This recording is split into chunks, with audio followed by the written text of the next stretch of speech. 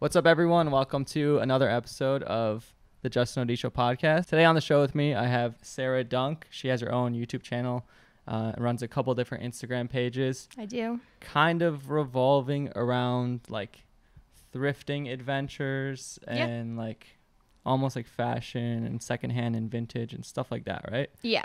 How would you introduce yourself? I guess you pretty much summed it up. Like, I started not doing what I'm doing now at all. It was completely different. So my personal page is still kind of a little bit of that. But Thrifted This, my second account that I run, is all based on like thrifting content. So it's like nice to have that outlet that's very niche, because still my personal brand is, I'm sure you know too, sometimes you just want to post stuff that isn't about filming and photography and stuff like that. So when it's your job, it's kind of hard to navigate where you want to post certain types of content. But yeah, that's mostly me. People know me mostly for thrifting. So that's a good way to describe it. Yeah, so she has a page called Thrifted This, which you mentioned. So you have your personal page where you post vlog type of videos on YouTube. It still revolves around the same stuff. But you also have a totally separate like a brand or account that you're building around thrifting. Can you explain what that is? Yeah, so about a year ago, I'd say, I realized on YouTube, because I don't know, I didn't really have a direction with my channel. It was mostly just like, I like to say girly type of things. Like when I started my channel, I just wanted to be like a girl that talked about makeup some days, and then some days I talked about shopping and just giving different types of advice on interests that I had and my friends had. And then I started to realize that if I wanted to grow my channel, I had to focus on something a little bit more specific, just like you do, obviously. And I think with all the competition and everything like that in 2019, it really does help if you have like a focus. So yeah, about a year ago, thrifting videos were doing way better than anything else that I was putting on my channel. So I was like, okay, maybe I enjoyed it too, but I was like, I should definitely stick with it. Daniel was the one actually that was like, you need to be uploading a huge thrift haul every week. And I was like, I don't think I can do that, but I still don't really do that. And I probably should, but I try and include some sort of thrifting content at least like once a week. And yeah, so on my channel now, it is a lot of thrifting, but I'm actually at a point where I kind of want it to be a little bit less again. I guess I just want to upload more in general so that people know more about my life too. And then just thrifting is like a complimentary thing there. But yeah. Well, you mentioned I met you because I've collaborated with your boyfriend Daniel here, which he's not really in the frame, but I thought he was there. He's here. He's editing a video we just did, but I actually had him on the podcast, and I thought it'd be a good idea to have you on the podcast too. But I think it would be really interesting to explain, like you just mentioned, he was like giving you tips and you guys strategize together. I find that dynamic really interesting. Like, did you guys how long have you guys known each other? And because YouTube is a relatively recent development. So when did you guys meet? Before all this stuff? Yeah, before. 'Cause you both do YouTube. We both do. So we've been dating for 6 years now. So I guess we met just over 6 years ago. And at the time, I actually had another channel that I started with a friend just for fun. And it was like first year university. And I was always someone in high school that watched YouTube religiously and like followed so many accounts. And as I mentioned, it was kind of like those accounts that I was trying to emulate, like the typical, oh, here's like what's in my bag, and like make a tutorial, a little bit of everything. So I had a friend that not many of my friends were interested in YouTube. And I guess like with our age range, I think it missed a lot of people too. Like it was a specific interest. Like you had to be like a computer nerd. Like some you had people to grow up on the internet. Yeah, some people were more into TV, but I was just more into YouTube. So anyways, yeah, my friend and I decided to do it together because we were both too nervous to start our own channel. And that didn't work out too well. She went to a school that was like an hour away from Toronto, maybe a little more than an hour. And she wasn't coming into the city all the time. And it just wasn't working out. So I kind of gave up after that. Like I tried to run the channel a little bit on my own. And I don't even really know what happened with that. We just like put it to rest. And then I started dating Daniel.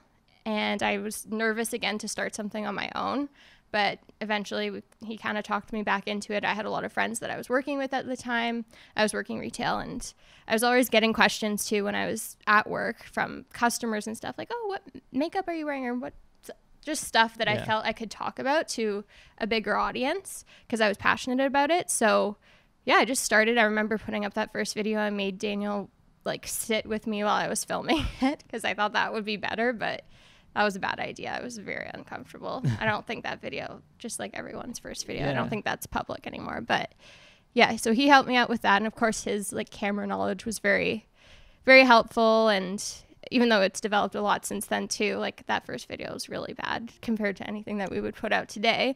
But yeah, it was definitely nice having his encouragement because he had put YouTube videos up before, not in the filming niche, but you know, for skateboarding and stuff like that. So he had built an audience. There's Ollie. Just Hello, make sure he Ollie. doesn't get on the cords. You can't see it, but there's a dog here. A very cute one. Hey, Ollie. But yeah, Daniel mentioned when I interviewed him, I was gonna say he had also been into YouTube for a long time ago, doing something he was passionate, interested about, like skateboard vids. And so you also had been into YouTube, and then once you met, he was still actively doing it, and he kind of like encouraged you again. He was kind of just fizzling out, I think, of his skateboarding YouTube phase. Yeah, he would upload a video here and there, but it wasn't anything that he like took too seriously. I don't think at the time. It was always just for fun. But yeah, and then he like completely stopped. But I started like uploading consistently. I was uploading at least once a week, like for the longest time ever. Like I'd say like 2 or 3 years, at least 2 years, I like never missed a week. Like I was so on top of being consistent because that's what everyone always said, like you have to be consistent. It's the number one key. And yeah, I took that really seriously. So he started up again, I guess, like when I, you know, started to gain more traction and stuff like that and got really excited about it. And that made him want to get into it too. But I think it was when he finished school that he had the time. For me, I didn't go away for school. So I was here and I had a lot of like flexible hours that I could work with, and not as many, I wasn't surrounded by as many people as you are when you typically go to like an away from the city type of school. Yeah. So yeah, I think after we kind of inspired each other to keep going, and it's definitely helpful because it's such a random industry, I guess you could call it, that connecting with people is always really nice and getting advice and stuff like that. So you know, being with someone all the time is definitely helpful. Like even just how do I respond to this email, or is this legit, or because sometimes we'll get reached out to by similar brands too, which is really cool. And sometimes things look like spam and you're like, is this real? Did you get this email too? Or is it just like someone trying to mess with me? So yeah, it's definitely been fun working on it together. Yeah, I was going to say like that's a huge question people face. Like when you do something really kind of unique and modern of a job as online content, digital business type of stuff, like you said, it's random. So when I worked retail too, you have I don't even remember what they call them anymore because I don't have them anymore. It's been a while. You have coworkers. Yes, that's the word. Yeah, see. Others. But when you're working on your own, you don't really have coworkers anymore. So you just kind of have your coworkers become like how I am to you and Daniel, like colleagues that you know, even across the world that do similar stuff as you. It's not no more that you all work at the same store or the same mall. Yeah. So it can be nice to have someone that you also knew on a personal level, but you guys are now both doing the same things, because I'm sure it'd be weird or not weird, but it'd be difficult if you were working retail and Daniel was like doing this YouTube stuff and you just couldn't relate on anything. It would definitely be harder, different. I've spoken to some other girls who do what I do too, and you know, with what we do, it's a lot of like getting clothing and makeup and stuff for free too. And they just say like their boyfriend doesn't understand, or like they'll be out and she will say, take a picture of me, like I need this. And it's like, why am I taking this picture of you? You know, it's like such a different concept. So yeah, it definitely is nice. And we've reached out to, like, Daniel's very good at connecting with other creators too in his space and even in other genres. And I try and do that a lot too, because as you said, it's definitely good to have those connections and the coworker aspect, because that's like totally lost with what we do, and it gets kind of lonely sometimes. Like, it's a little weird, but no, I agree. I like, the one thing I like about you guys is because like a lot of times if you do find a couple that both does YouTube or Instagram, whatever, it's that they have like a family channel or they have a couple channel. But what I really think is cool about your guys' relationship is you're both in totally separate niches. You're not just like each other's secondary channel. Yeah. You have like your own audiences. Your audiences probably don't even know each other too much. No, yeah, I don't think so. I've had a couple of Daniel's, like, I know when it's a Daniel follower that follows me. Like, yeah, I just go to the profile and I'm like, okay, this is photography, this is video, this is someone that Daniel brought over. But it's only if I'm ever, like when he put up that Beats AirPod one, and I was tagged in it, then I got a couple of followers. But yeah, it's not really similar. I guess if we were to collaborate, because something I do want to get more into is vlogging, of course, like just typical vlogs. But I don't even know if I want to like start another channel to do that on, because we both kind of are, I wouldn't say stubborn, but we're very specific about what we upload. So to me, I don't really want to turn my channel into a vlog channel, because that just kind of seems like a dead end almost. And to keep people interested in what you're doing every day, I think you need to get to like a certain point first. So I don't know, I might do something on a second channel or whatnot, and because I do want to include more of us together, but not in like a family channel type of way either. More just showing our interests and a little bit more about what we do and stuff like that. I think even though, because I actually watch like a lot of thrifting channels. Who are your favorites? Well, I watch probably like the guy thrifters. Yeah, I only watch a couple of the guys. It's hard to find. There's this my buddy, kind of, I don't know him personally, but I hope to meet him. But we've been friends online. This guy, College Picker. I don't know if you watch his channel. I don't think I've heard of it. He's much more into like the resale side of things and the flipping side of things. Then of course you have like the funny dudes like Paul Cantu. And stuff, which so let's talk about thrifting. Let's get into that. Happy Canada Day, by the way. Oh yes, I came on a good day. Happy early. What is that? What is Canada Day? Let's not talk about history. Okay. Anyway, it's not my strong suit. Well, I was gonna ask, what are the thrifts like in Canada? Because I'm coming from the States, and we have Salvation. So I like Salvation. Salvation's my favorite. Me too. I don't really go to Goodwill. We have St. Vincent de Paul.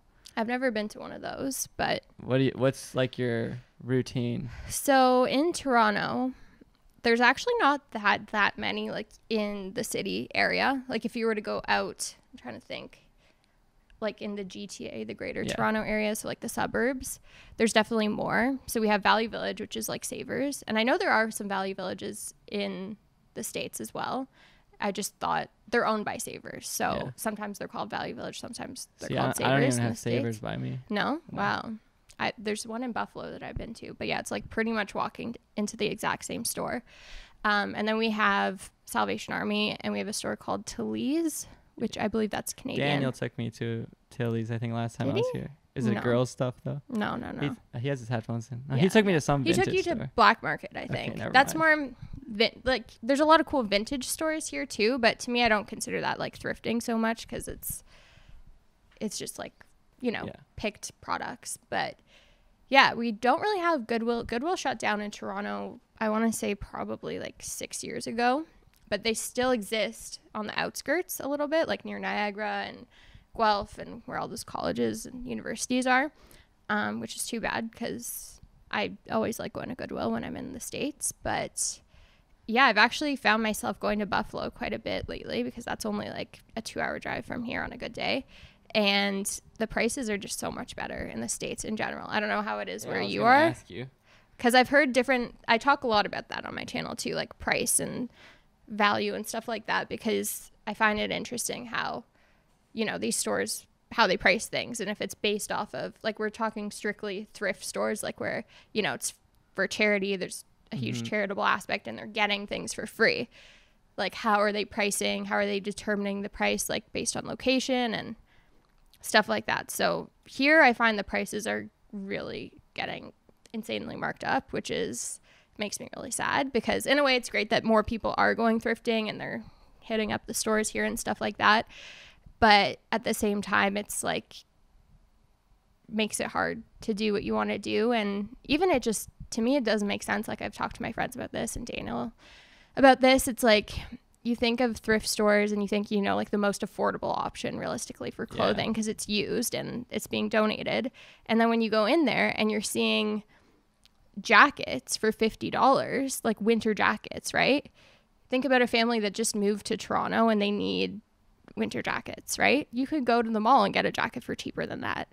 And I think that kind of almost defeats the purpose of it because it's like, you know, this is supposed to be the go-to, the number one, and it's not like, why are they marking it up to $50? I totally understand, you know, like they've got to pay people and it is becoming more popular, but you see a lot of like based on the brand, it's going up, and it's not so much like this is a t-shirt, it's $2, that's what it's going to be type of thing. Yeah. Know? I think you brought up a really interesting point actually with that because like you said, you actually distinguish between the thrifts and then the stuff that already curates it to a nicer vintage selection. Yeah. Like I know in the States, one that's really popular is Round 2. Yeah. And this is actually a point I wanted to bring up. I think the reason I enjoy thrifting is it's actually almost like the same skill as editing. It's like you're going into a place with a bunch of raw material and the whole joy of it for me is like being able to pick out the diamond in the rough or pick out the good stuff. It's the same skill as like cutting down all your raw footage to the best clips. That's true. It's a good way. And to even like when you thrift, you put together the outfit. That's like your final video. Maybe Anyways. that's why I like it so much too. You never know. But yeah, to all the editors out there, they're like, why do I care about thrifting? But it's like the skill of editing can be translated. Yeah. But then you have it getting so popular where, you know, Salvation Army is supposed to be affordable secondhand clothing. But the problem is now they feel like they're missing out because you're going to go in there and buy some Nike shoes and resell them. Do you have any experience? Like there's different angles in thrifting. Do you thrift from the just for your personal closet collection and stuff that you like? Or have you made sort of a business out of reselling? Is that some part of your business or? Yeah, so mostly I do it for myself. I don't really have like an online presence for reselling or anything like that at the moment. I've tried out Depop. I think we spoke about this last time when we met. Shipping is so expensive from Canada that it just makes it so it kind of defeats the purpose because I never really want to rip someone off and say like, here's this item that I got for $7, like I'm going to sell it to you for $40 now, depending on the item. Like if it's some exclusive actual vintage piece, then that's fine. Everything good. Yeah. Don't worry. Yeah, so it was making it really hard for me to just, because even shipping to Toronto, like Toronto address to another Toronto address, it's minimum $10, which is a lot. Yeah. And then you have like if I ship to Vancouver most of the time for just like one item too, it's like $15-16, which is again a lot for, you know, you're just buying one thing from one person, it's secondhand. So I kind of haven't done anything with Depop in a while just because I wasn't happy with that. And it is really time consuming too. Although I'm thrifting like for my videos and stuff, again, I'm very particular. So like with pictures and like building a brand and stuff like that, I just wasn't happy with what I was putting up on Depop. And yeah, so what I do actually, because there's a pretty big thrifting community of girls. I have yet to find any guys on YouTube here in Toronto that are doing it. But yeah, there's a bunch of us thrifting girl YouTubers, I guess you could say, in the city. So what we do, or what we started doing, or what I started doing, I guess, like a year ago, I had an opportunity to use the space and on a pretty busy street here in Toronto. I'm trying to think actually how it started now because I'm like, what? Yeah, this trying is to backtrack. This is the Thrifted this. Like you Market, do pop-ups. Yeah. So instead of shipping, you wait till you pile up a collection of items. And then you throw like a pop-up and talk about like how do you throw events? Yeah, so that first one, it was like June last year, so pretty recent. I think it's a lady that she used to be my tutor actually, and she runs this like amazing tutoring business here in Toronto on Yonge Street. And I can't remember how it all started, but I started Thrifted this. It had like under 5,000 followers at the time. So it wasn't anything like crazy. And at the time it was me just telling people through my videos like, hey, like go follow this, tag your outfit if, you know, whatever, if you're into thrifting. But people started asking like, oh, are you selling this? Are you selling that? Whatever. And at the time, again, I wasn't really doing Depop. So she, I think, was the one that my friend and I wanted to do like some sort of pop-up because we're like, this just seems like a more efficient way to do it. Plus, we'll get to meet some subscribers through doing it as well. And I've just always wanted to kind of have a retail store, but nothing permanent because that's a lot of work. And obviously in today's economy and everything, like it's not suggested or recommended. So we took advantage of the free space that we had and just kind of promoted it. I included some of those other girls that I mentioned from Toronto because we all kind of have a different style, but still heavily produce thrift content. And yeah, it was pretty successful, like did pretty well for the day, wasn't marking things up and like insanely, and people seemed to really like it. We were there for less than 24 hours. Like we had to set it up. It was a study lounge to begin with. It's kind of like a newer concept. So it's for high school students. It's like a WeWork for for high school students. So we had to move like all these tables, everything, put them in this tiny room in the back, set up all our racks, and then take it all down like at the end of the day. So it was a lot of work, but it was so much fun.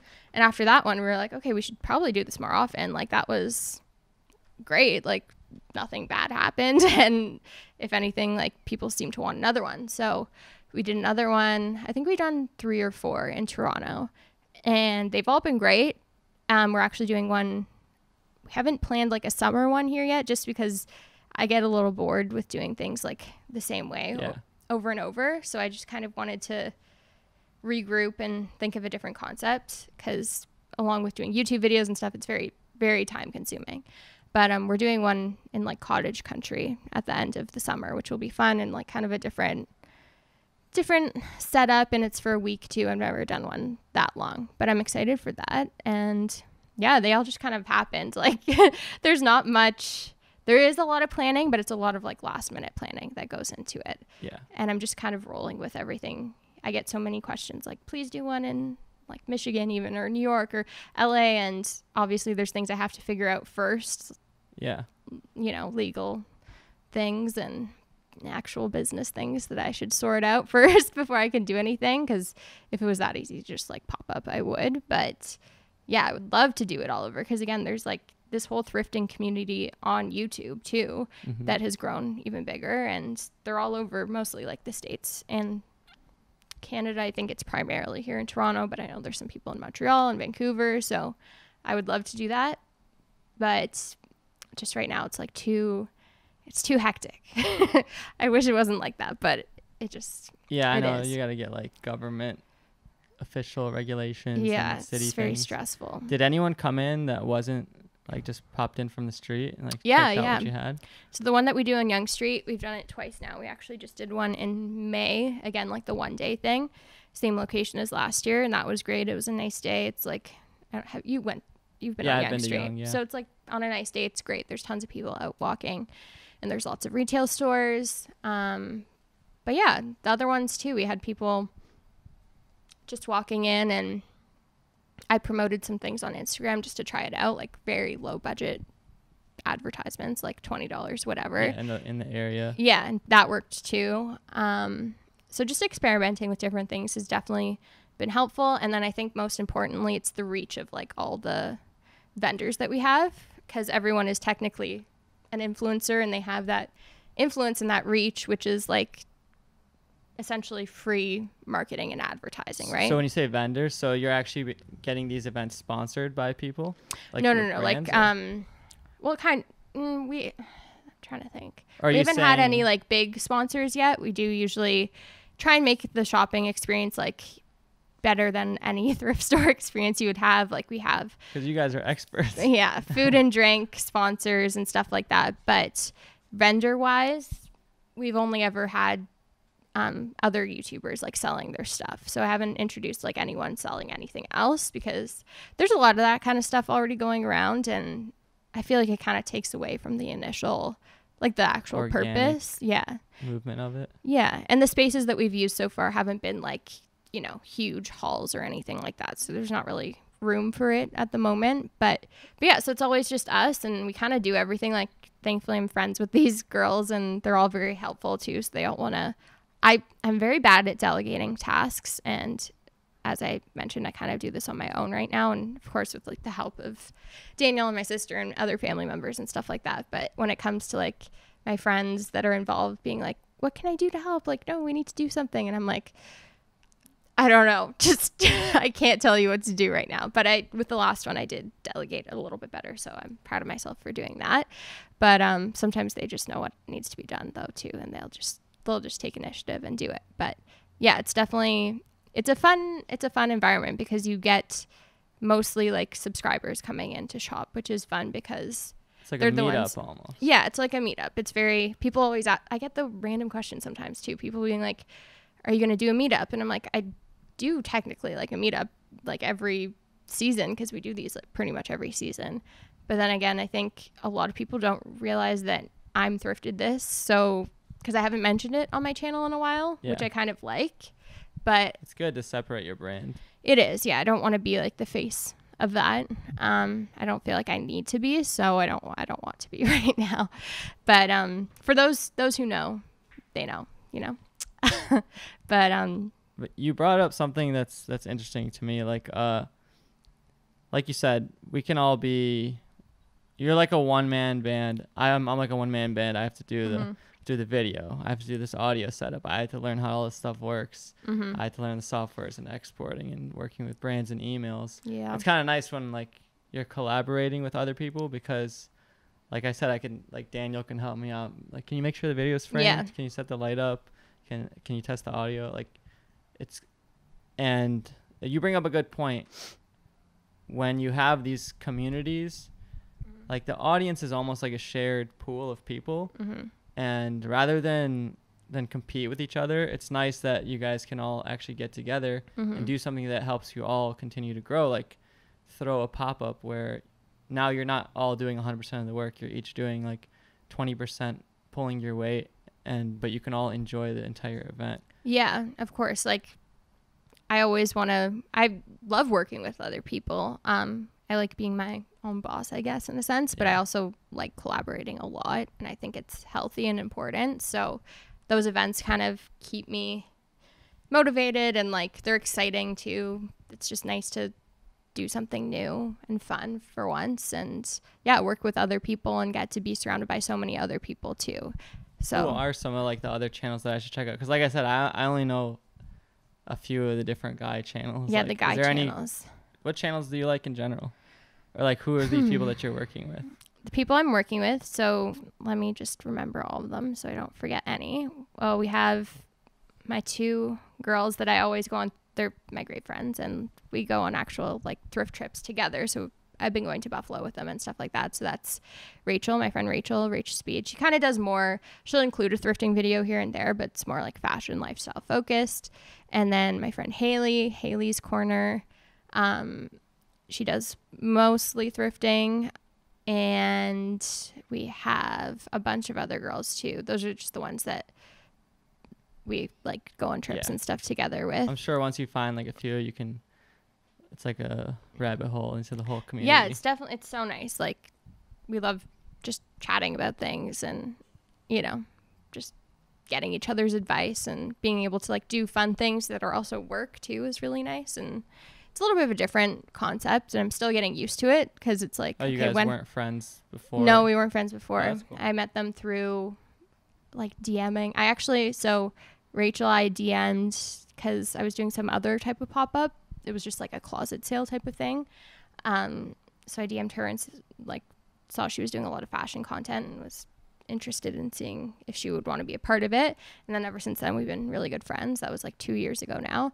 And then Haley, I was actually thrifting with Rachel at one of the Value Villages here. And Haley, we'd never met her before, but she was making YouTube videos. And she came up to both of us and she was like, I think she only watched Rachel at the time. And that was like the start of our friendship almost in a way too. Cool. So we actually met at a thrift store, which was funny. And then, there's a bunch of other great girls too from Toronto that all kind of have, I think we kind of clicked because we have similar style and like a similar, like within the thrifting niche, there's like even more niches. Like there's some girls that do mostly home decor and stuff like that too. Yeah. But for us, it's mostly like trendy things, like using it as a substitute for shopping, like fast fashion, I think mostly is how I look at it. Like I always want to be staying relevant. Something that I was afraid of when I started thrifting was like, ooh, I don't want to have this like thrifty style. You know what I mean? Like there's always those people that have like that distinct thrift store style. And I feel like I know what you mean, like baggy, purple and green. Yeah, like just Nike, like 90s jacket. Or 90s. that, or even for girls, like it was very like floral, like loose fitting dresses and like combat boots and like a jean jacket or something like. I don't know. Is what you're wearing now thrifted? It's the top is thrifted. I'm kind of talking about what I don't want to be right now, but it's fine. It's summer. Okay. It's the summer. top is thrifted. So top like is thrifted. And I would never guess it doesn't. It's not like stereotypical. Like this girl is like a thrift store girl. Exactly. I don't want to look like I just walked out of a thrift store. So that's kind of my goal with it, because I know a lot of people look at it in different ways and why they do it. But for me, it's mostly because when I started my YouTube channel in general, it was like, oh, I want to talk about things that are affordable, because I was, in university, working like multiple jobs, and I still wanted to follow trends and like buy nice things, but didn't have the money to like go out to all the most expensive stores that everyone seemed to be talking about on the internet. So I started by talking about a lot of like, Forever 21 and H&M and stuff like that. A lot of fast fashion, because of course that's like the most affordable. But then I quickly realized like thrifting was a great substitute for those types of stores, and like Zara and stuff like that too. And you can find a lot of people might not know when you say fast fashion. Yeah. So a lot of people have a problem with fast fashion, as they call it, like H&M, stuff that turns around seasonal clothes or whatever like really quickly, but at the same time is like producing a lot of waste or something. Lots of waste. Right? So thrifting is sustainable because it's secondhand. You're giving something a new life. Is that how you look at it? Yeah, mostly that's how I look at it. There's like some great there's more and more sustainable retailers too that are evolving, and those are great, but they're really expensive for the most part. And it's not really an option for everyone that wants to, be eco-friendly and make more conscious shopping decisions. So I think thrifting is a great start into that world. And I mean, hey, I still go to stores in the mall and stuff like that, because for someone who was completely like entirely shopping at those cheap stores and then switching over to thrifting like entirely, I think some of my audience members expected that, like, oh, you're talking about thrifting, like you must be sustainable, you must be eco-friendly, like 100%. But that's a very hard transition to do, and it's like a whole lifestyle essentially. And I didn't grow up like that. I only started doing this like not that long ago, like intensely. So for me, I have a very relaxed approach about it, and I feel like in a way I hope that will translate to other people, because when someone is making you like feel really bad about what you're doing, then it kind of turns you off of doing it, or makes you scared, or like, what if I do this? Like maybe it's not good enough, or I just don't want you.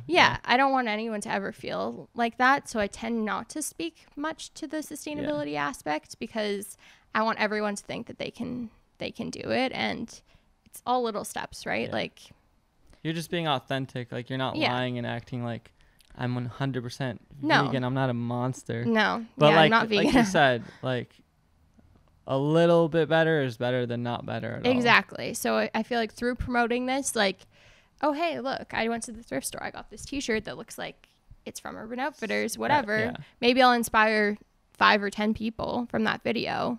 Hopefully more than that, but maybe like 5 or 10 people to go out and buy a shirt from the thrift store instead of one from another store at the mall. Yeah. It might happen. So I think that's a good way to look at it, and that I don't beat myself up about that, because there's a lot of great channels on YouTube that talk about sustainability specifically and those topics and fast fashion, and I don't think I have the knowledge either. Like I've learned a lot over the last year or so, because I have a friend that runs a sustainable business, and it's opened up a lot of we have a lot of discussions about that kind of stuff now, and I've learned mostly from her and just through reading things now that I'm like into it. So I'll take a little bit more interest, but yeah, I don't feel like I have that much knowledge where I can deliver those types of videos. So, and again, it kind of opens up a door to be like criticized if you're not doing it like 100%. So yeah, I'd rather not do that. I mean, Yeah, authenticity is key. And it's like, sometimes, who am I to preach something? Like, I don't know what's best for the world. I don't know what diet is best and whatever. But let's not get into that. Let's not. I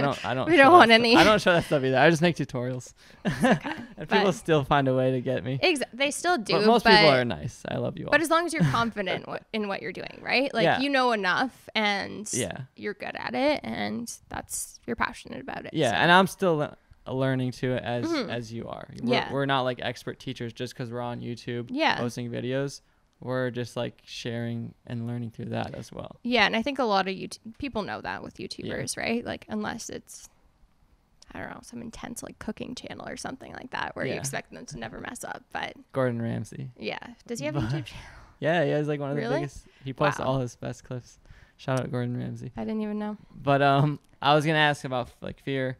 How do you get over being scared of filming in public? Because I've tried vlogs. My gosh, it's awkward and hard. It is. How do you record inside the thrift stores and like, hey guys, let's do this? But meanwhile, some ladies like looking at you like the youth these days is degenerated. Yeah. It's always the old people that have the funniest reactions. But I'm very like aware of my surroundings anywhere I go. That's just something that I always do. I'm always like making sure, like checking who's around and everything like that. And am I in a safe location? Am I not? Because, I mean, a lot of thrift stores aren't in the greatest of areas. Especially I found that when we went to Buffalo most recently. We went to this first one, and luckily we, like, entered through a side door where it looked nice. And then we got inside. Then when we were leaving, I was like, yeah, definitely should not have our cameras out. Like, just because, you know, it's like I go with a group of 3 other girls or whatever, and we're all dressed nicely. We all like have our makeup on, and we're like, hey, don't want to attract attention to ourselves all the time. But most of the thrift stores that I feel most comfortable vlogging at, like I go to frequently, some of them even know myself and my friends and like what we do. So that makes it a little bit easier. I still though, like I always try and film when no one's really around because I don't want to upset anyone and bother anyone. Like I don't care if someone's 2 rows over and they're like hearing me do it, but I don't want people like in the background that don't want to be there and that kind of situation. So I'm just very careful, I guess, which makes it a little bit harder because you do have to like be thinking and like always watching, and you might need to retake a shot like 20 times just because, you know, someone might walk by or whatever it might be. So yeah, I kind of have learned to just film when nobody's there really, but they might be near.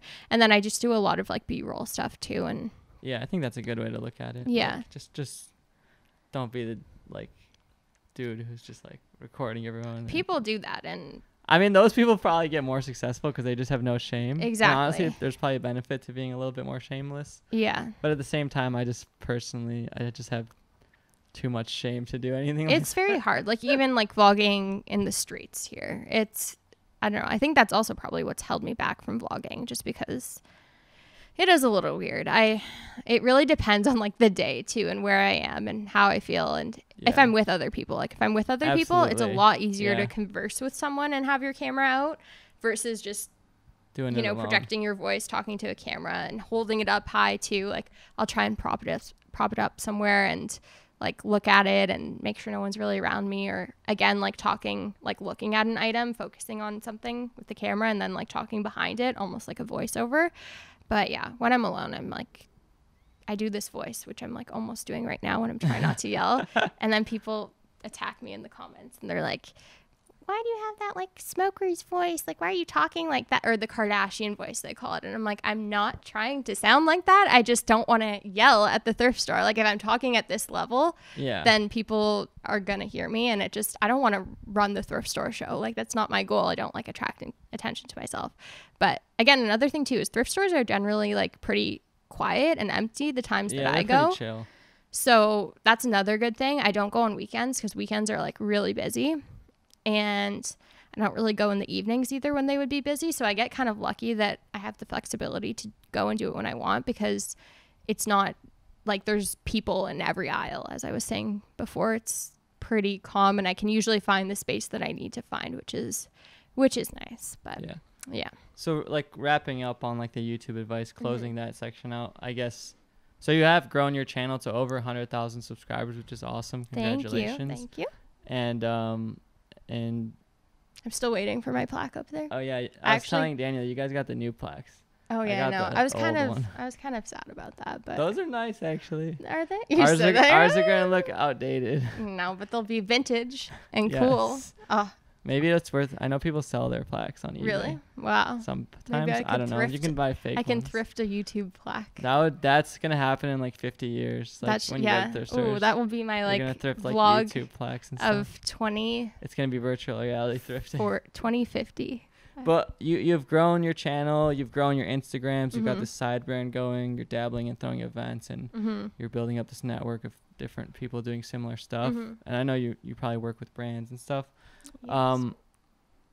Are you doing this full time now? Are you like able to not do retail anymore? And do you plan on growing this into something like that? Like, how are you monetizing, for anyone who's wondering? Yeah, so I am doing it full time. Luckily, as I kind of mentioned about like my background, I went to university here in Toronto, so I lived at home and I saved a lot of money because I was working like multiple jobs. I was always the type of person, like I started working as soon as I could when I was younger, and whether that was like through babysitting at first, and then like when you're 16, I think you're legally allowed to have your first job here. So I started doing many things, retail, teaching tennis, like keeping myself super busy, and I saved money, which was great. And through going to school here, I saved money too. And I was able to like invest and take the time to work on things that I was passionate about. So when I finished university and I studied business and I studied retail specifically, I just didn't really want to jump into anything. I had been to networking events and stuff like that, and I just didn't know what it was exactly that I wanted to do. And I really wanted to be creative, and I just didn't like, experience is always a good thing, but I just really didn't want to do it at the time.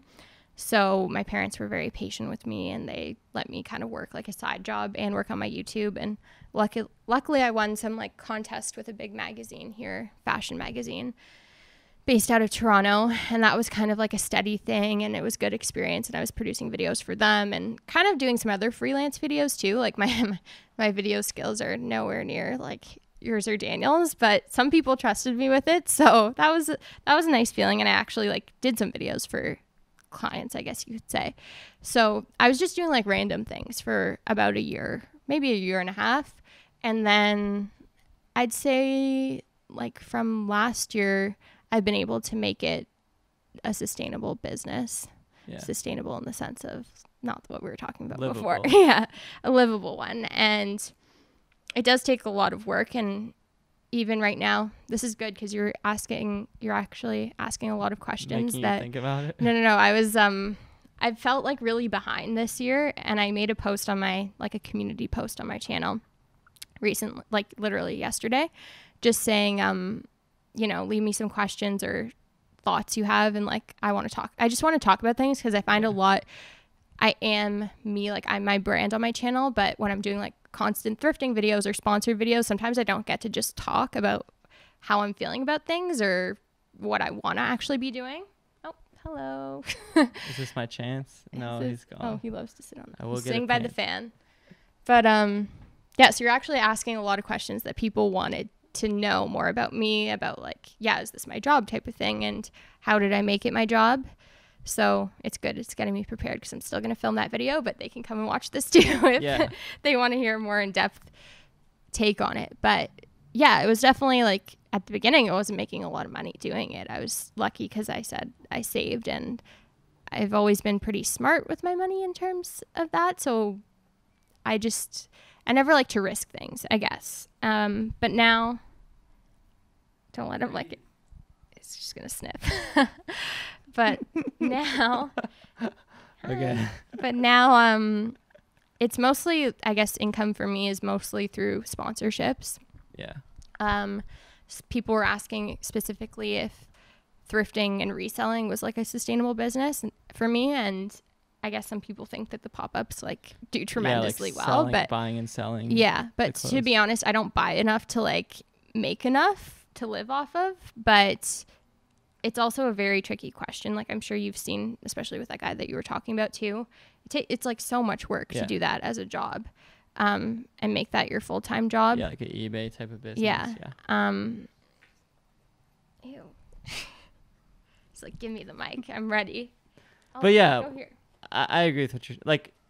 sometimes it's hard when we're just in our usual flow of videos. Like I can't get out a lot of aspects of my thoughts and personality via a tutorial, but it's nice to have this podcast and live streams and different things, because it allows you to speak on like subjects that you never would, like what's it like being in a YouTuber relationship and drifting and things like that, which maybe not everyone subscribe for, but some people might enjoy it as well. Exactly, because they want to know a little bit more about diversification. And that's the thing with this YouTube career or whatever. I'd hate for us to look like some like raving millennial like egomaniacs that think that we're gonna be doing, I don't know, I just don't want us to look like YouTube is such hard work. But like the thing that I've thought about too, like I have thought about, okay, like what if YouTube just blows up tomorrow? Well, the thing is, we still have developed, in my opinion, like me, you, Dan, we have developed some very valuable skills in this modern age. Like you've developed the skills of community management and branding and curation and like editing, in the sense that like you can go into a thrift store and pick out what's valuable. Like this vintage Madonna tee is valuable. So like, I mean, when you work at a museum, they call that curation or art gallery, and those people probably get paid, regular salaries. So we could do that. Well, I'm saying if YouTube blows up, like we're filling in your art gallery jobs. We're filling in them. We're taking your all kinds of jobs we'll be in. Yeah. But like, I don't ever worry too much about that, which is good. Skills. But yeah, I think it's a little bit scary. And your own business. You're building your own business too. Yeah. I think it's more like if your channel doesn't take off or whatever. Because for a while there, I kept telling myself, like, that year when I graduated, I had under probably 50,000 subscribers, which at that stage, it's very hard to have a sustainable business unless you have your own products and you're really a solid business. Yeah. Unless your engagement is insane, or like say you have 200,000 on Instagram and like that's your secondary platform, then you could do it. But yeah, for me, I was like, okay, I'm going to give myself a year because, if not, I'm going to need to get another job. Realistic. Like, I'm not going to just not work. I have skills and I got to put them to use, and I want to, be independent financially and such. So I don't even remember what I was just talking about. No, yeah, you're right. I'm just giving you a doomsday scenario. Yeah. Ultimately. Oh, right. I think a lot of people might have that like fear, but I think, what you said is right. Be realistic. Like I did the same thing. I said, if I don't see enough traction to where this can be something like a business, at least as much as my retail job was, by the time that I graduate, then I will go get a job with my degree. Yeah. But somehow magically, when I set that deadline for myself, it started working by the time I graduate. So, which is good. Yeah. It's just persistence. And as I mentioned before, it's like I was uploading at least once every week, and I was making efforts to like really, reach out to other people, collaborate, and do all that kind of stuff, because you have to do that. Yeah. I mean, realistically, I could have worked another job too, but with the way I am and how particular I am and how many hours go into it, I just really didn't want to do that at the time. And I always wanted to do like multiple things. Like that's why I guess I have a couple of things going right now, because as I mentioned, I get bored and I just want to switch it up. But yeah, it's going well now, which is good. And I just got to focus on, staying loyal to my audience and not taking on too many brand deals, because I know that's a thing on YouTube when people even though I always work with brands that that's something else I kind of wanted to touch on too in my personal thing, so I might as well just throw it in here. By the way, this podcast does not have a sponsor yet, so everything we're saying is honest and authentic. Loyal. But one day I might find one, hopefully. You will. We'll get you a sponsor. But it's sponsored by justinodisho.com/shop. There we go. And Thrifted This. There we go. Pop-ups. Thrifted This pop-ups. We have a website, thrifteddthis.com, but you cannot purchase anything. Cool. But something that my take on sponsorships, at least, is the reason I was so passionate about like making it a job for me was because I took a lot of like marketing related courses and, as I said, retail courses, and I always just thought it was so cool to be able to, like, I'd see these YouTubers working with cool brands that I would want to work with, and just how they were essentially like creating content for these amazing cool brands, but like on their own terms with not that many guidelines, was just like a huge goal of mine. So I'd say like 90% of the sponsorships that I take on right now are brands that I've reached out to personally, and it's not like I'm not reaching out to 20 brands every week. It's very specific. Like there's ones that you use anyway. Ones that I use anyways, or ones that I have like a great video idea for that I'm just like, hey, this would complement this super well because I'm going to do it anyways. So that's something that I think maybe differs for myself from like a lot of other channels that are similar to mine, because I'm so passionate about marketing and everything that goes behind it that I really care about like the brands I work with, and I think it's really cool to be able to create content for them too, whether it's on Instagram or YouTube and stuff like that. So I love that aspect of it, but I know with YouTube audiences, they kind of sometimes get a little bit weird about it, but well, I think what you said is the best way to do it. Like, you don't want to dilute your own brand. Like, I get a million emails every week about like new audio adapter Chinese plug-in product, please review and link Amazon. And I get those too, but for dresses. Like, I have over 500 something videos, 600 maybe, and I rarely will do a sponsorship unless it's something that just makes sense. Like, it's not something that's going to piss my audience off. It's something I think is actually kind of cool, and I do it on my own terms. So I think as long as you aren't just like doing every single sponsorship that comes in your email and you're only doing ones that you believe in, it's more like optimization and monetization rather than selling out. But that's true. I think we've touched on a lot of good points. I still want to leave some stuff for your own video so people can check it out. It was good timing actually. I'm telling you, if you guys are into if you aren't into thrifting, check it out. I know that you do like a lot of the fashion side of thrifting, so more female. If my audience is really male demographics, you trust there's still like you can get into the whole flipping and reselling type, or like you said, people buy furniture and do restoration type of videos, which is so cool. I wish I could do that. There's all kind of cool stuff like with the secondhand market that I think can be a rabbit hole. So I like all those kind of channels. But any final things, any like really cool finds that you found recently, or favorite things that I didn't mention, or closing thoughts that you want to tell people? I'm trying to think if there's anything in here that we've like got. Have you ever found like a vintage like 1991 We're like looking at the cameras? Those are all Daniel's that Jelly Belly thrifted. That's really cool. You see a lot of those though.